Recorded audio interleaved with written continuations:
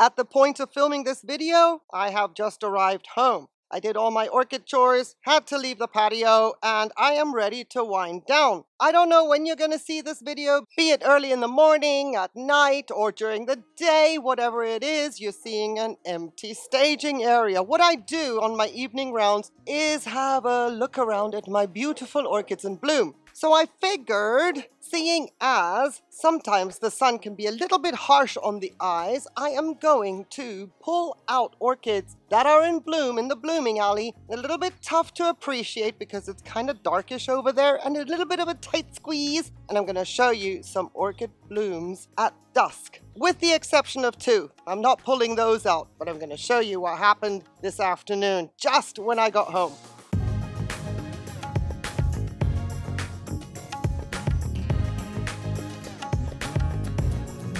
Let's see if this table fills up by the end of the video. And besides, the hot winds have arrived, and with those hot winds come extreme low humidity conditions, and that could mean that today we see blooms and tomorrow they're gone. So I want to show you my first time in bloom with 3 blooms, Laelia gracilis.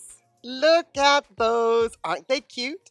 You see, during the daytime, these would be completely washed out. We wouldn't be able to appreciate the detail. And if I can protect them from the wind, maybe we can see some detail. Aren't they adorable? The 3rd bud just opened this morning. So the other 2 blooms have already been open for quite some time, and I was very concerned we would miss this gorgeous little spectacle of the daisies in the miniature orchid world. Isn't that cute? I love her. Okay, that's the first one to go on the table. We may be shifting this little presentation around as we fill up the table. Adding to the little daisy spread. Oh, yes. Well, this is Laelia kettiana. She has 4 blooms for the first time. She looks very much like the gracilis, but she is a little bit larger in her pseudobulbs and the leaves. So while they could be confused, if you look at them in a picture, they're 2 different orchids. Aren't they adorable? Let's fill our little table with our orchid daisy blooms. Isn't that cute? You can see how the residual sun still reflects on the blooms, plus the white facade, of course. But wait, there's more. Not an orchid daisy, but a cute little spooky one. This is Jumellea arborescens. Her first bloom has opened. Ooh, much? Isn't that just adorable? So I've got plenty more coming. She's going to be busy for the next couple of weeks. These blooms do not last long. And with the hot, dry winds, well, they frazzle quickly. And that is pretty self-explanatory as to why. If you're wondering also why if I got a callus, it's because I gotta do a lot of misting this time of year, and I'm loving it. Jumellea arborescens, first bloom. We are in a theme here, can you tell? It's all white. So we gotta watch the fans. We don't want to get anything squashed or broken. We may need to get in a little bit closer, but let's see how we get along with the next orchid. Here is radiata. Prosthechea radiata, very delicate blooms. Why am I starting to talk quietly? But you can appreciate their detail in this light. These would be completely washed out during the daytime. Very difficult to photograph as well because they also sparkle when the sun shines on them. So it's a complete washout, but not this time of day. You can see we're starting to get some color on our little display. We're still sticking with the whites, the creamy, we're now coming in with a little bit of chartreuse green. I like that. I like that arrangement. Maybe we're going to have to scooch the tripod just a little bit. Okay, because you can see we're going up in size. Going up in size means the pots are getting heavier. We may have to change the format of this video. Look at this. Ooh, this is Prosthechea cochleata variety Lancifolia. Oh, and she is pungent during the day. She smells like honeysuckle with heavy molasses to boot. It's like wading through a lake of dark sugar, like brown sugar, but more than that. Amazing. See all that? Aren't they cute?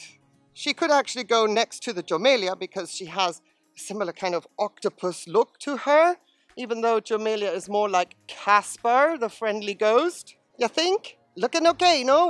We're sticking with the theme. Okay, let me see if I can find another one. I'm so excited, I don't want to trip over the tripod. Coming into bloom, Podangis dactyloceras on her new mount. Isn't that gorgeous? Now, I don't know how long these blooms are going to last because it's the first time that she's on a mount, and when I mist the orchid, of course, a lot of water drips down onto the blooms. And that's why I'm going to document her now, just so that you know she bloomed and she's doing beautifully. Absolutely beautifully. Look at the delicacy of these blooms. Now, let me make sure I don't snap a root to get more of the focus going. Ain't that pretty? It's so pretty, I love them. Not fragrant, but gorgeous nonetheless. Okay, this is gonna take a little bit of a fiddle here. Oh goody, she's still in frame. Something like that. Yeah, that works for me, you know? A little bit of artistic impression here. If I were presenting my orchids in an orchid show and I had my own little table, I think this would work. Right, what else have we got? I'll be right back. Okay. Oh, look at that, a little bit of sunshine. Que bonito. I think we're gonna have to change the format. Not sure that this is going to work. Let's give it a go, see what happens. Oh, here she comes. Watch out, rupicolous Laelia fans. This is the big one, Laelia kautskyana in bloom. This is not going to work. Okay, I tried. Let's get her to a place where we can appreciate her a little bit more close up. You can see the breeze is causing issues. But oh my, look at this. Oh, Anonymous, if you're watching, this is from you. Thank you so much. And this breeze thing, it's going to probably knock out my other buds, and I'm gonna really be cross with myself for pulling her from her space because I have not moved her in order to protect the buds. I just couldn't resist. And if I lose them, at least we have her documented, and I couldn't resist to show her to you. Isn't this awesome? So we had 2 blooms open in the past days. I've got 2, 4, 6, 8, maybe 10, 11 buds to go. I'm putting her back into the blooming alley, and please keep your fingers crossed that she is not going to suffer any bud blast. I would be so mad at myself if that were to happen. Yeah, no, oh my goodness, this is scary. Oh, I wanted the whole spike. Dear kautskyana, please don't blast. I was just showing you off. I hope I don't pay the price. Are you that empty? Why are you so light? Huh, you're not empty. Let's stick with the rupicolous Laelia theme. Ta-da! Laelia Zip. Ah, so beautiful. Look at that. This color is true. Oh, and that's why looking at orchid blooms at dusk is just, it just really, I don't have much explaining to do. I was so hoping the wind would die down for this. Just watch, when I stop recording, it's gonna be dead calm. Amazing, huh? All right, let's put her here. We need to rearrange a little bit. Ooh.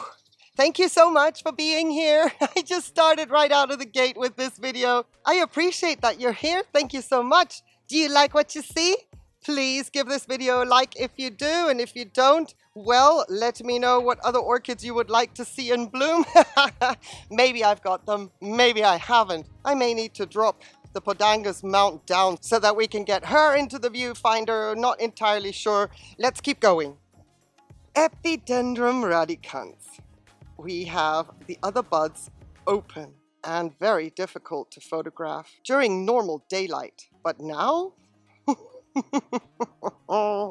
we can save ourselves the trouble of explaining the color in true form. This is the true form. Awesome! Into orchids and ADD. Thank you for this orchid. So we're gonna balance oranges and reds, something like that. Maybe she's a bit tall. Well, let's scooch you back a bit. Let's see how we can fill this table to make it look presentable. I do think, oh, my poor little Podangis is out of screenshot, but let's keep going. A favorite! These blooms look amazing in the sunshine, but they are so psychedelic it makes your eyes weep. This is a true depiction of the color of the blooms without the requirement of squinting your eyes to appreciate them. Ah, the color! Look at that! Isn't that awesome? I love that. So, we'll have this one over here. I think that looks very, very nice. I think, yeah. But wait, I've got another one, and we're gonna balance it out on the other side of the table. Ooh, if we don't get top marks for our presentation, then I don't know what the Ninja Orchids table at an Orchid Society show, huh? Look at this. Still got clusters to open. How about that? So, one left and one right. Comme ça. What do you think? How are we doing? How are we doing? Huh? Huh? Let me know in the comments. Do we think any ribbons? Does this warrant any ribbons? Oh, goodness me, at least something, no? Because I'm risking Bud Blast on the kautskyana. I'm possibly risking Bud Blast on the Jumellea that I have been protecting in the blooming alley so she wouldn't topple over in the hot wind. What theme are we on? We are on the pinks. So, what else have I got that's pink? Oh, that is an orchid I can't move. So, B-roll time. Oh my goodness, can you imagine where we would put that totem pole? It would be the centerpiece, the backdrop, and then we'd have the Jumellea in front of those blooms. Ooh, we've got the Papilionanthe teres variety Andersonii and the Chao Praya, both in bloom with 2 spikes at the same time. Mind blown. I've got my little tropical paradise on the west side with those 2 in bloom. It's just marvelous. These colors are so hard to even see, take images of during the day. The Papilionanthe sparkles and they are so wispy, they blow too quickly.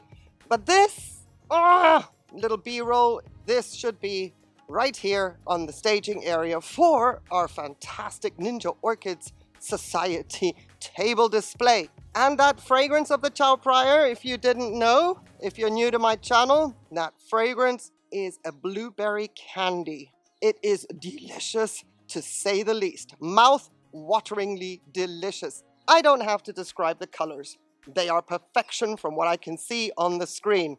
Mwah, chef's kiss. But I think I have another one. We're gonna stick with the color theme, I think. I mean, you know, orchid blooms and their colors. The fashion industry can learn a thing or two about combining colors and make them look beautiful. Look who's opened. Dun dun dun dun. La la la la la. Cattleya Durigan Cruzeiro do Sul. Opened today her last bud. I lost the 4th bud. There was Bud Blast, and unfortunately my 4 buds, not all of them made it. But I think it's probably a blessing. I know it sounds, excuse me, we want all the blooms we can get, but you can see how crowded they are. Still, we're still working with the color theme though, right? Isn't she beautiful? Not quite fragrant yet, but I am expecting something anytime soon. I think she would fit wonderfully here to the left, don't you think? Complementing, let's see. Oh yes, isn't that amazing? Complementing the Hibiki pink with her gorgeous lip. Now, what have we got missing? There's something a little bit off balance here, isn't there? Yeah, Let us fill the right side with something as beautifully fragrant as the Zygopetalum Louisendorf. Oh, because it's so windy, we can't really appreciate her entire beauty. I am going to insert some pictures that I took round about this time of day when her blooms freshly opened. And yes, I do not have to explain the color either. So I'm going to put her on the table while you look at those gorgeous, gorgeous images and admire Black Velvet, if you please. Oh, that was probably completely, utterly, and totally out of tune. Yeah, that's not working for me. I thought that we could get away without any kind of, you know, height enhancing materials. But if we're going to do a display at dusk, we're going to do it right. Right? Oh yes, This is coming together beautifully, beautifully. Where's our sign? Where's our sign? I have one, but it's going to blow away. Anyway, there's still something missing. We've created a balance. I'm kind of loath to mess up that balance. We've got a good thing going on here. We need to scooch back. Let me think. What are we going to do? Oh, well, if the judges ding us for putting this off balance, then that's their problem, not ours. We have to bring this orchid out. Hello, anybody in this exhibition hall have a bigger table? We have to scooch back even further. Check this out.